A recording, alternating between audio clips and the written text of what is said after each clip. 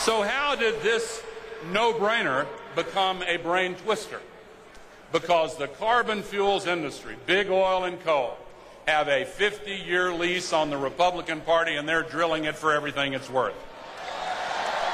And this same industry has spent $500 million this year alone trying to convince the public that they're actually solving the problem when they're in fact making it worse every single day. This administration and the special interests who control it lock, stock, and barrel after barrel have performed this same sleight of hand on issue after issue.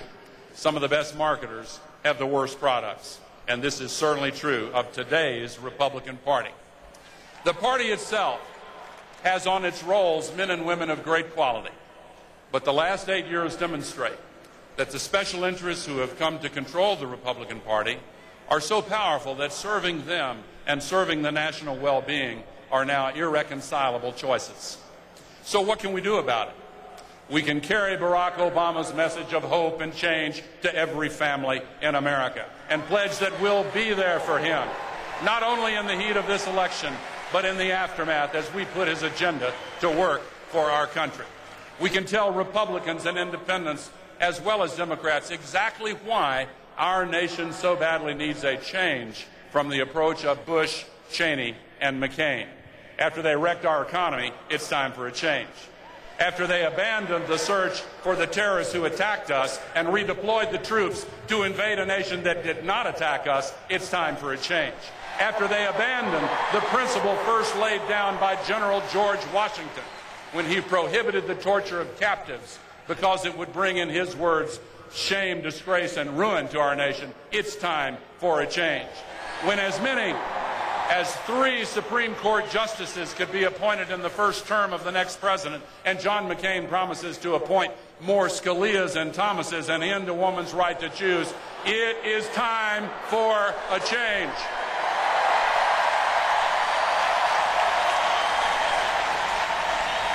Many people have been waiting for some sign that our country is ready for such a change. How will we know when it's beginning to take hold? I think we might recognize it as a sign of such change if we saw millions of young people getting involved for the first time in the political process. This election is actually not close at all among younger voters. You are responding in unprecedented numbers to Barack Obama's message of change and hope. You recognize that he represents a clean break from the politics of partisanship and bitter division. You understand that the politics of the past are exhausted, and you're tired, we're all tired of appeals based on fear. You know that America is capable of better than what we have seen in recent years, and you're hungry for a new politics based on bipartisan respect for the ageless principles embodied in the United States Constitution.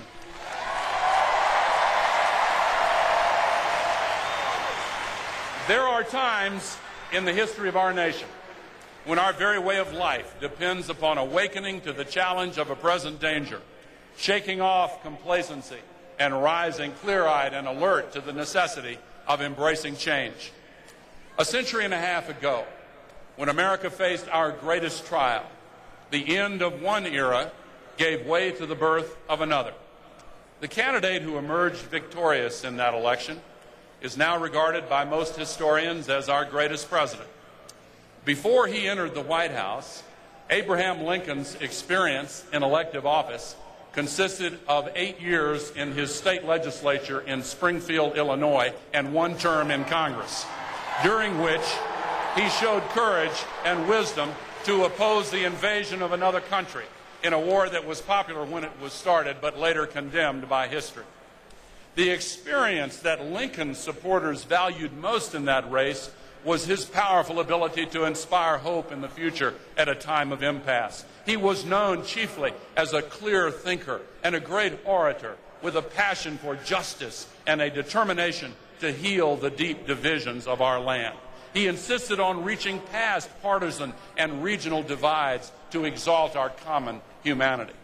In 2008, once again, we find ourselves at the end of an era with a mandate from history to launch another new beginning.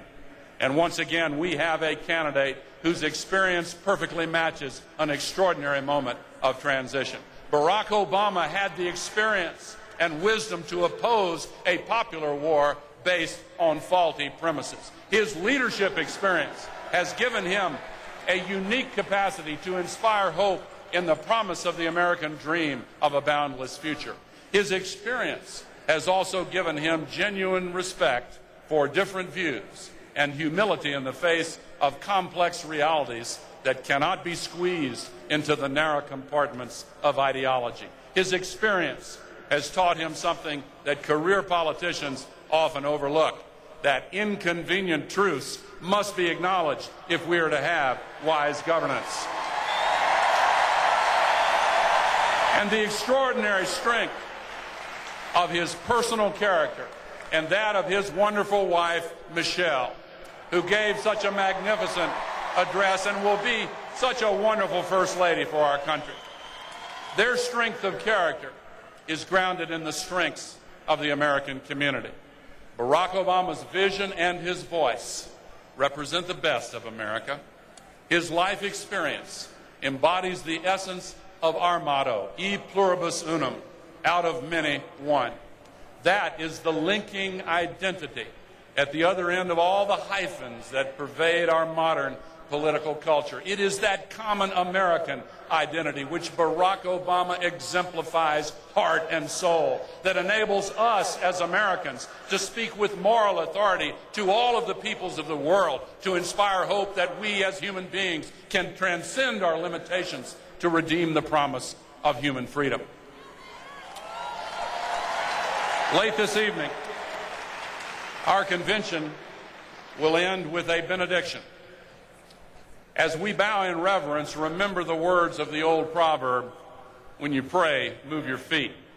And then let us leave here tonight and take that message of hope from Denver to every corner of our land and do everything we can to serve our nation, our world, and our children and their future by electing Barack Obama, President of the United States of America.